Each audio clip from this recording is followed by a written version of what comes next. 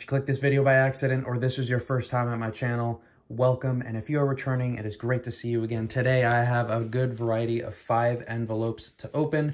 One of these, this middle one, being from Japan.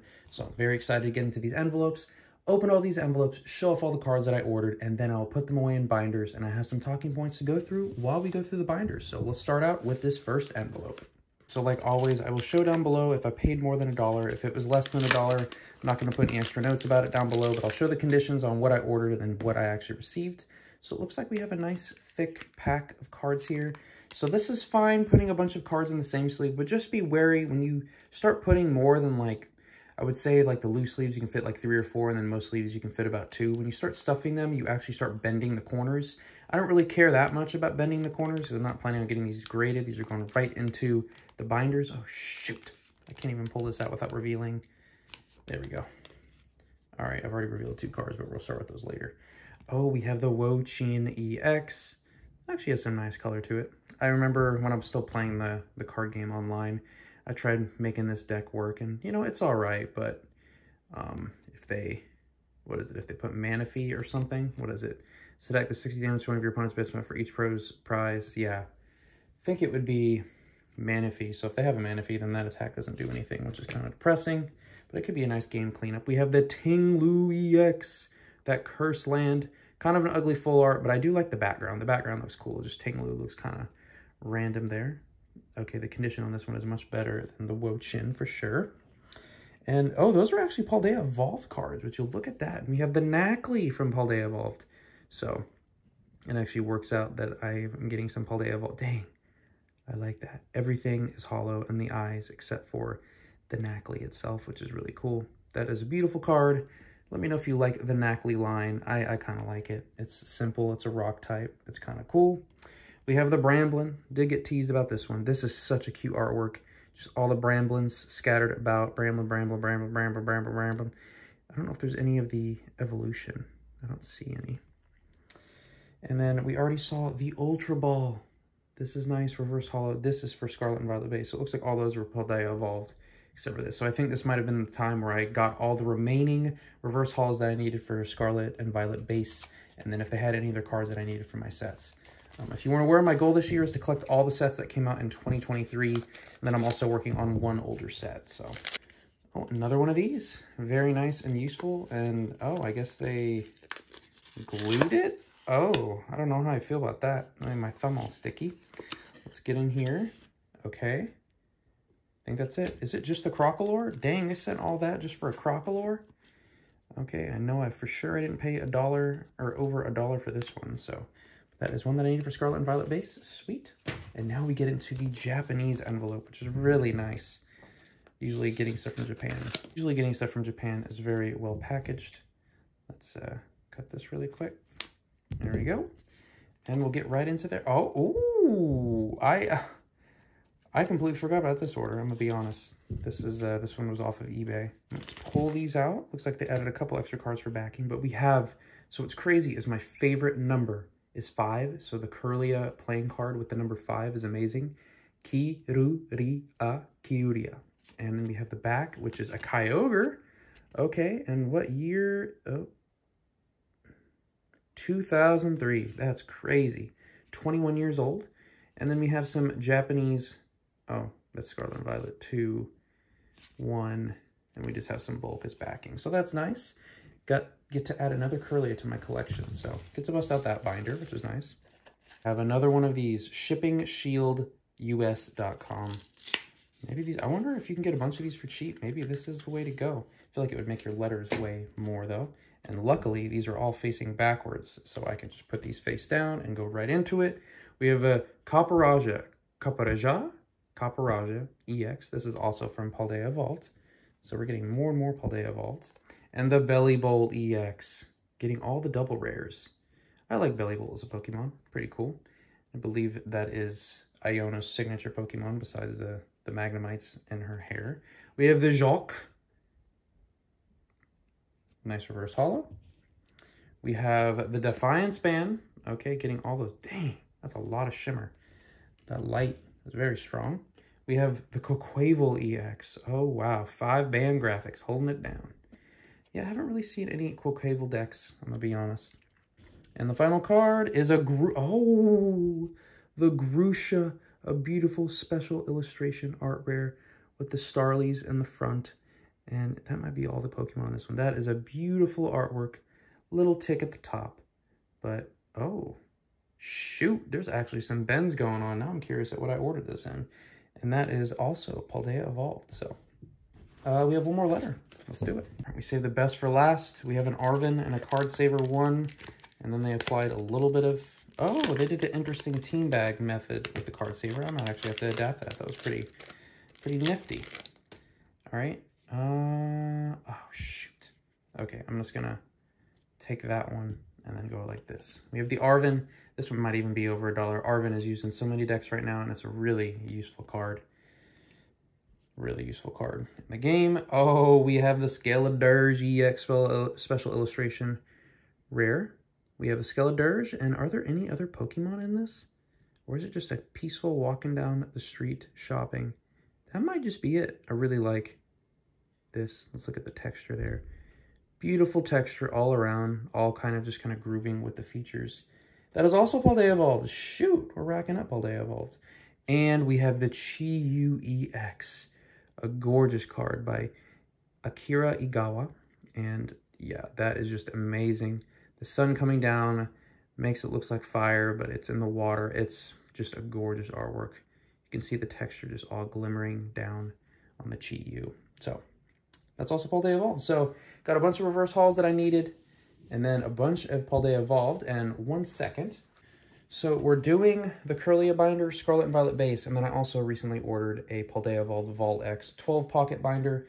So now I can start putting cards away in Paldea Evolved. So I'm not just throwing stuff in my temporary binder. So now I have binders for all of that.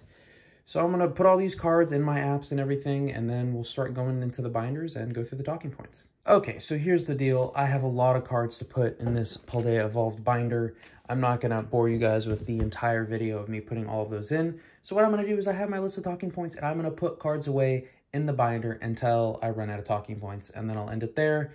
And then if I'm feeling up to it, I'll do a quick just pan of my Paldea Evolved binder and where it stands. So I'm going to start out with the Kirlia binder, and the first talking point, I'm going to be talking about anime first, and then all the random topics after that. So we will start out with My Hero Academia, and I finished season 5, and I'm like almost done with season 6. So I am on the final stretch to be ready for when season 7 drops. Can't remember exactly when it drops. I think it's sometime in the spring. But the show, season 5 is a little rough around the edges, and then at the end, it finished strong with the My Villain Academia, and basically just the villain side of everything, and seeing their perspectives, their origin stories, of course, the origin of Shigaraki Tomura, and it was, honestly, there was some great stuff going on. It was getting me pretty excited, and yes, I did save a spot for this other playing card. So now I have the 7 of Diamonds Kirlia and the 5 of Clubs. So still don't know where that's all blank. I might have to upgrade to a full-on binder because still missing the Japanese one of this one, because this Kirlia binder is filling up quick. And I'm still missing the other 2 from Scarlet and Violet, so, from Paldean Fates. There we go. Now we can get into the Scarlet and Violet binder. But yes, finished season 5. It was decent, but season 6 starts off super strong. Oh my gosh, they let you know right off the bat, like the pacing is crazy. This is a fight. This is a war. This is a battle that we are all fighting. This was like no joke. Man, I was not ready for the battle, and they just threw me right into the front lines. It was amazing. A lot of good fights, a lot of sadness, a lot of cool moments. You just see a lot of people, you know, rise to the occasion. You see where the gaps are at, and man, and you see some heroes that you haven't really seen in action, and there was a few moments that got me pretty emotional because, you know, things... Oh, still waiting on the Tatsugiri. I think I do have that one ordered. I'm pretty sure I have that one ordered. And, but season 5 ends, then sorry to talk about season 5. Season 6, the fighting is ongoing, and then that fighting ends, and then it's kind of like midway through the season. And then you have a massive, like, prison break, and I know it's to kind of build up either for the end of the season or next season. It looks like it's going to be more of a build up for next season because I don't think they can fully close this out in the amount of remaining episodes that they have. Okay, I do have another order because I'm not going to be getting all of them filled in today's video. So I'm very much looking forward to that.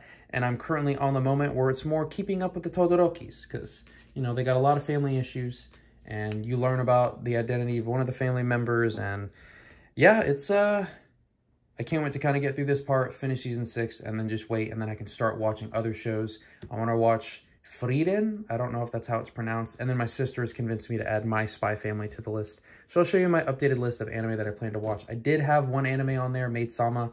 My sister said it was a little on the weird side, so I actually took it off, so I'm not planning on watching that one. But once again, if there's any really good anime that you recommend, please let me know. And if more than one of you have recommended something to me, then I'll probably give it a watch, honestly. Or just tell me why you like it. Man, this binder's so close. I think maybe within the next order or two, I should have this one complete, and then I can do a complete set video for this binder, which will be exciting. Now we have the Vault X. So just as big as the Ultra Pro, but it's not leather bound, but I still like the Vault X. It feels nice on the inside, and it's a little bit more affordable, so I can always appreciate that. And you know it's a new binder when I'm freaking pulling out the plastic. So I did watch the most recent episode of Solo Leveling. I know, once again, I'm not going to try to do any major spoilers, but the main character is just on another level, and I'm not trying to, like, be punny or anything like that. It is, oh my gosh. It's so good. The battling and, like, the cliffhangers. Like, it's one of those moments where you're watching it week to week, and then you just envy anybody that can binge watch it in the future. So all of you that are waiting for it to finish, you're very smart. The actual next episode is going to be a recap episode, which I feel like, oh, it's so soon to have a recap episode, but a lot has happened, and I just love the game-isms of everything. Like, I don't know, I just like it. Like, how Sword Art Online and, like, like, the one arc from Hunter x Hunter, the, what is it, Greed Island, like, they had the little game mechanics and all that stuff. And, oh, okay, that's cool. But this show, just the way that it does it, I think it's much better and well-handled. And the main character, it's so rare for me to have, like, a main character that I truly, like, they're my favorite character on the show. Like, I always usually, like, end up liking a side character or, like, one of the mentors better. But the fact that the main character is my favorite character on the show, I think, speaks volumes. It's really good. Okay, so that's anime talk. Once again, let me know if you have any good anime recommendations. I'm always open for trying new anime. I don't really get to watch too much during the week, but then on the weekends I can usually, like, you know, do 10, 15 episodes of something. So unless I'm, like, traveling or doing something. But, oh shoot, with this Pineco, I actually ran out of sleeves, so now I need to get some sleeves. Wow, let me go get some. All right, well, it looks like definitely after this video, I'm going to have to order some more sleeves because these premium sleeves, I only have a couple hundred left. And doing one of these binders, like, it ends up being a lot of cards and a lot of sleeves because I do sleeve every single card that goes in here just for, I guess, continuity or, like, uniformity, I guess. We did recently try a shrimp restaurant. So there's one nearby, and it's really close to where we live. It's probably, like, the second or third closest restaurant to us. So in my head, I'm like, I feel like we're obligated to try it because it is so close. But it's one of those places that you can look at it and be like, it's probably not going to be good. But I wanted to try it anyway. We went and tried. They're known for their shrimp. We probably should have just got one of their shrimp bowls and bread or something like that. But we ended up getting, like, some shrimp mac and cheese and then I think some fish. And then that might have been it. And it was just very, very average. So let me know if you have any of those places near where you live where they look average, and then you went to go eat it, and you confirmed that it was, in fact, average. So, I guess it would have just bothered me if somebody came to visit us and be like, oh, how's that place? And then you literally say, oh, I've never been, when it's like a 5-minute walk from you. But that's just how I am. I mean, I guess you shouldn't have to go to every single place to try it or not, but I do like to go out and try new foods and everything. So that's probably just me being me. So at work last week, once again, there was a vendor that's trying to hopefully gain our business, and they brought tamales and cookies. So there was one day where I brought lunch, and I didn't even have to eat that lunch because they provided tamales, and they were so good and so big. And then the cookies went so quickly. I felt bad because there was one guy that wanted some cookies, and he was saving it for afterwards, and then all the cookies were gone because we have a bunch of cookie monsters at work. Speaking of which, I did release an Oreo video recently. I know my Oreo videos aren't why people are normally subscribed, but I do like to do occasional food reviews, specifically Oreos, because Oreos are, like, my favorite thing to be on, or one of my favorite things to eat. I don't eat them as much because obviously I'd freaking pack on the weight like no other because I'm really good at putting on mass. And Oreos and milk, oof, that is a deadly combination. You can get to 2,000 calories real quick.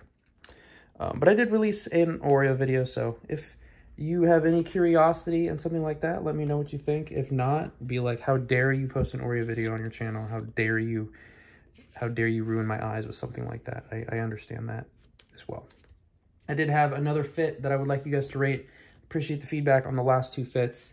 I think at this point I'm still kind of just showing you my initial like go-to fits, and then from there we can kind of branch out and I can learn from what you guys say. But please let me know what you think of this fit. I think it's something somewhat interesting because not everybody's into all the same stuff, and sometimes people, you know, take pride in their style and all that and how they dress.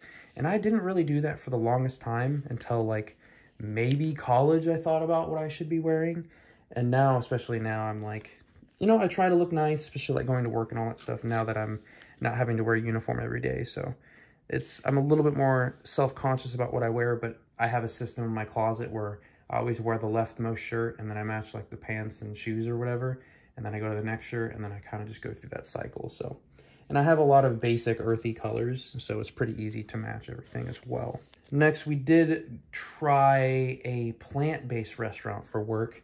So my team at work treats us to a meal like every other week.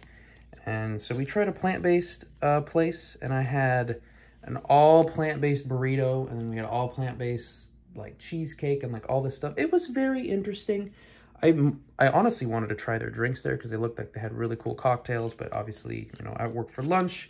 We weren't going to get churnt that early. It was a Friday, but we had to wait a little bit before we got that churnt. But I thought it was cool. I think it's definitely a place I want to bring Mystery now, just so we can kind of explore. And it seems like they have some good other decent options there. But let me know if you've ever been to like a vegan spot and what you thought. I've had some pretty good like vegan burgers and vegan meals. Is it my go-to or like ideal thing? No, but it's every now and then it's not bad. And if like somebody in your group would like really appreciate it, I think it's something worthwhile. Now we're going to number 16. That is such a cute tarantula, I'm going to be honest. I already showed off my Voltex binder. If I didn't show it earlier, I'll have showed what I paid. I think I got this one off of Amazon, so not bad at all. If you want to get in your feels listening to music, which I actually do that quite often, if you didn't watch, if you're like me and didn't watch the Grammys, they did finally post some of the performances, and one that got me really emotional was Tracy Chapman and Luke Combs doing Fast Car. I know Luke Combs kind of repopularized the song from the 80s, but it is such a beautiful song. Watching those two sing together, it got me like teary-eyed. Didn't shed any tears, so similar to My Hero Academia. Got me teary-eyed, but didn't make me actually cry. But if you like that song, or maybe it's overplayed, because I think it played on the radio a bunch. I don't really listen to the radio for that reason specifically, because it'll kill. If you really like a song, the radio will play it into its death. But watch that performance. Really great. And then the only other performance that I watched was Miley Cyrus, because I guess she has never gotten a Grammy. I do really like Miley Cyrus. She's been through a lot of different, you know, changes and everything like that. But at the end of the day, I've always liked her. I mean, when I was a kid growing up, I had a crush on her, and, you know, she's come a long way. She finally got her Grammy, which is crazy to think she had never gotten one to this point. She performed Flowers. It's not one of my favorite songs by her. I still like it. But yeah, she just was on stage and did her thing, and you know what? You just gotta respect it. She definitely had like a, you know, an older like 80s punk, or not 80s punk, like 80s rock look. So that was kind of cool. Also, I've been listening to Teddy Swims for a while. I'm sure you've heard his voice, but I didn't realize like I was listening to Teddy Swims. Like I've been saving a bunch of his songs, but I didn't realize I was actually listening to him. And then at work, someone's like, "Oh, Teddy Swims," and then so this past weekend I kind of didn't do like a full discography dive, but I looked into some of his songs, and yeah, found out that I like a lot of his songs. So I actually need a few more cards to get through these last talking points, and then we'll be good to go. So I need to restock. Also, I do just want to warn you all that it is very dangerous to fill a binder like this preoccupied or multitasking, because there is a chance that you can miss a slot, and then you have to move the entire set, which is, I would never wish that on my worst enemy, because it's so miserable having to take every single card and move it once to the left or once to the right. But I think I'm doing all right, and a lot of these I have the reverse hollows for, so it's been pretty easy to keep track of. And this low kicks is quite nice. I just watched Lil Dark Fury do a video on a low kicks deck, so that's kind of cool. And I did not fall for the mistake This is a deck exclusive, so I will put this one at the back. The way I do master sets is I do everything that you can get from a pack up front, and then any extras I put in the back. I don't try to collect all the extras, because sometimes it can be a lot to keep track of. So even though websites are getting better and better at keeping track of everything. And then finally, this past weekend, I did go to the Santa Monica, like 3rd Street Promenade, and it was fun. I'd never been to that mall. Mystery had been up there before on her previous Hot Girl Walks. So let me know if you've ever heard of a Hot Girl Walk. So basically, it's a gathering of like hundreds of women, and then they go for a walk for a few miles, you know, make friends, do whatever. Usually some company or something's hosting it.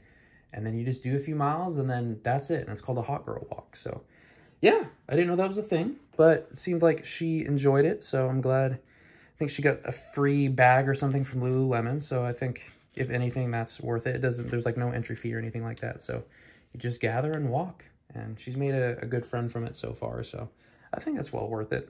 But after the Hot Girl Walk, met her at the mall in Santa Monica. We walked around there and did our own hot couple walk. I don't know what you would call that, but maybe just us walking. And there's like a mall, inside mall at the end, and then the majority of it's outside, like walking down kind of like a strip. And it kind of reminded me of Europe. A lot of the malls are like that, where they're open, and like you could easily fit vehicles there, but vehicles aren't allowed to drive there. So unless probably for an emergency. So Bramblegas, that's the name. I forgot the name of that evolution. I have to be completely honest with you. And so also during that time, we had, was it chicken and waffles at this one place, which they were okay. I thought the chicken was really good. The waffles were kind of average. And then we had like some, I almost called them soaked fries. I guess loaded is the term. I forget the term that they used on their menu, but we had some loaded fries, which are pretty good as well. So that actually concludes all of my talking points. I should gather more this week. I think my next video will be another opening, and then more mail, and then by then I'll probably be completing another set, so I'll do another complete set video, and then who knows what we'll have in between. I will continue to maintain my 4-day gap videos, except this Oreo review I think I did after 3 days, so I'll give you guys this video hopefully after a few days after that one, so not the full 4 days, but because I've stuck an Oreo video in between, I don't want to screw you guys for too long. So it is actually, oh, and then we can go right into the Wo-Chin. Look at that. So at least I put one of the cards that I got today in the mail in here. So I want to thank y'all so much for watching. Please let me know what you have going on, what you're collecting, what you're doing. It doesn't even have to be, you know, Pokemon card related. It could be a video game that you're playing, or just something nerdy in general, or, you know, something other than that. Yeah, just let me know. Thanks so much for watching. Let me know any feedback, and have a good one.